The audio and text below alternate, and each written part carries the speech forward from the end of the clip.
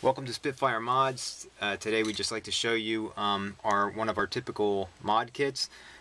It'll come to you with one of our business cards. It'll come to you with a mod chip, which is a 8-bit microprocessor which simulates the rapid fire of the pulling the trigger at a rapid rate of speed. The chip will come programmed with the different modes that you ordered, 8 mode, 18 mode, 2 mode, 5 mode, whatever you ordered. Along with that you get a small spool of wire. This particular kit has the 6 cut colored pieces. You may also just get a solid colored spool of 30 gauge. Either one will do the job. It doesn't make a difference.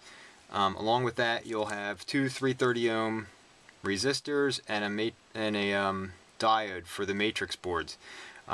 These 330 ohms will go to your triggers, your right and left triggers, in line with your right and left triggers.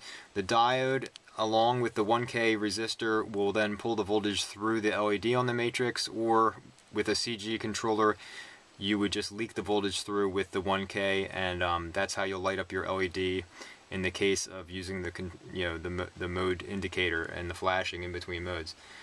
That's the total of the kit.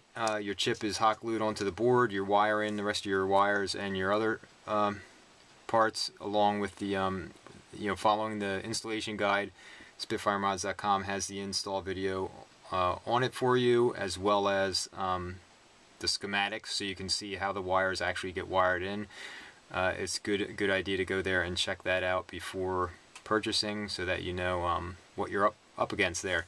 In addition to this, you'll need a little bit of solder to do the job, and you'll need your typical wire cutters, and it's always good to have a one thing we use is X-Acto knives, and X-Acto knives are very good for holding your wires in place and doing some of your finer work with that.